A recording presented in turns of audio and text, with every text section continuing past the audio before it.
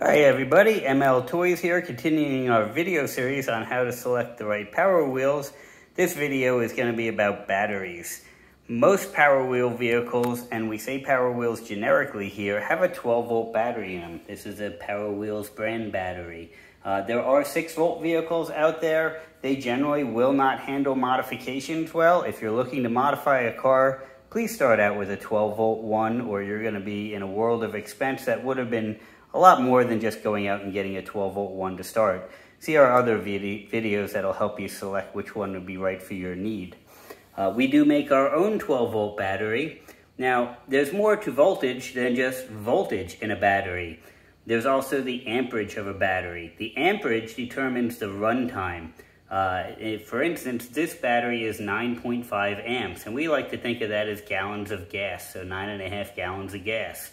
Our battery is 12 gallons of gas, so you'll get more runtime on the same battery. Then there's 18 volts. 18 volts is a very popular upgrade. It's not too fast for most kids, and very inexpensive mid-grade upgrade for it.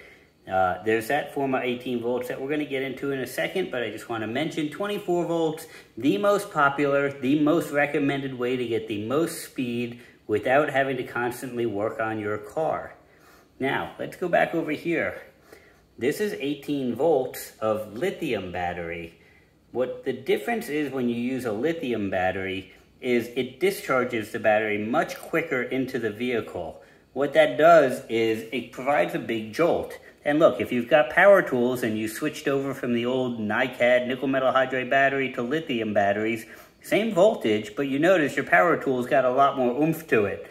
It does the same thing to your power wheels, and that jolt tends to burn out the switches and the motors and the gears. We've come up with a solution to this. A power wheel, a voltage regulator, a lot of people use, that just turns down the voltage. Even if you turn down that voltage to 12 volts or 10 volts, it still has that initial punch to it. This is what we call a soft start module. What this module is going to do is make the initial discharge of the battery shorter. You still have the same top speed, but for the first 2 seconds, it ramps up the power. The other nice thing about this is, for instance, this is a cheap eBay battery. It does not have an automatic shutoff when the voltage gets low.